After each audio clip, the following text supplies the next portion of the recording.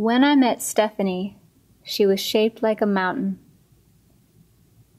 snow-capped and sloping, yet smaller than me.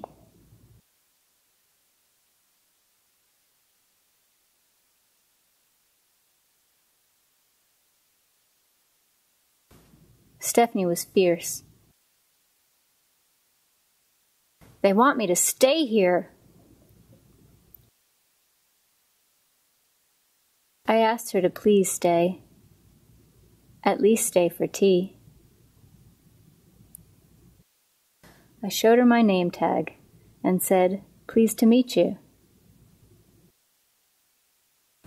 As slowly as Stephanie, we walked down the hall.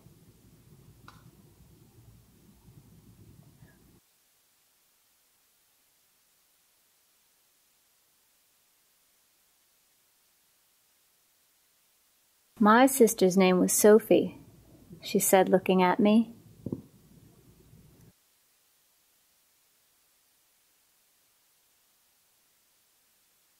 My sister's name is Stephanie, I said. That was all.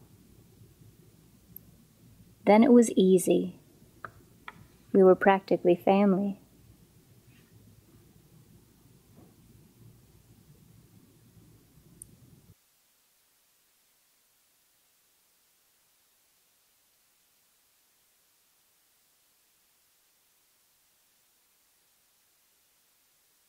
The rest are all gone now, she said, looking lonely.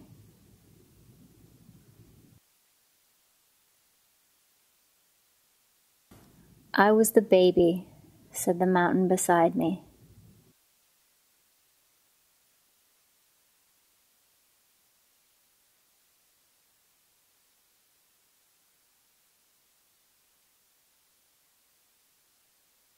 And the flowers of our sisters washed out to sea.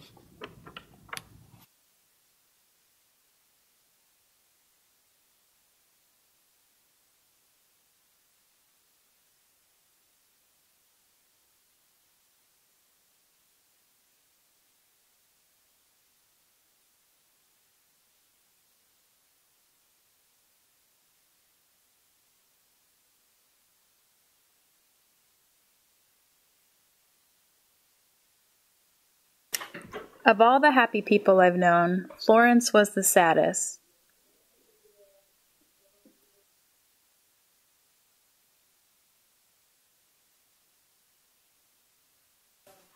Hidden under all the love that poured out of her was a hot core of doubt and pain.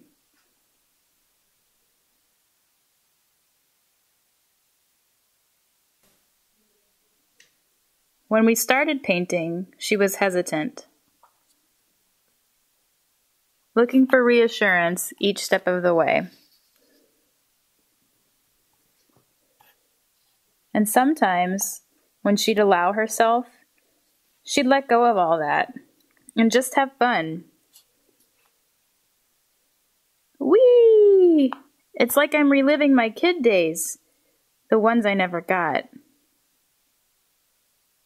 Looking at Florence was like having your soul wrapped in a warm bear hug.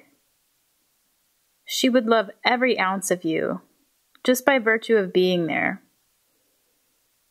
It made me want to be the person I was in her eyes, to deserve her admiration. I want you to remember to live life now, she'd repeat. Don't wait. Go on an adventure. Go on vacation. Go on a walk even. Just do it now.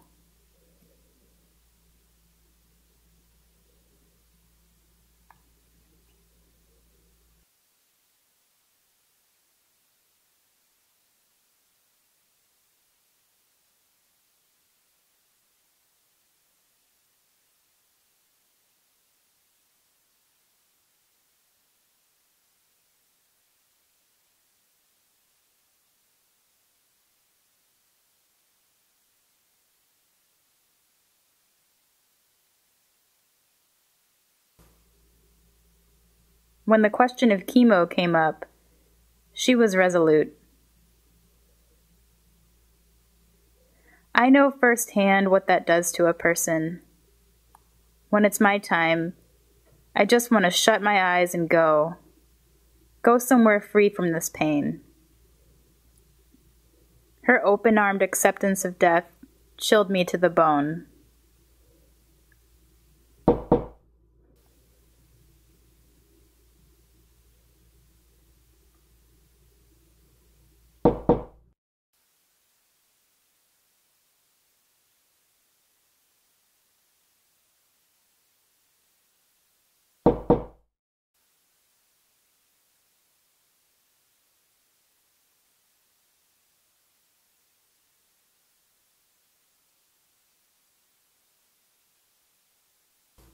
She left the way she had hoped, and time stopped.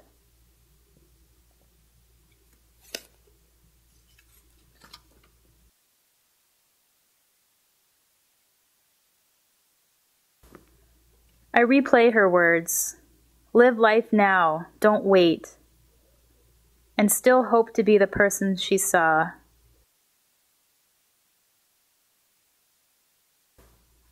So that she might live on in the things that I do.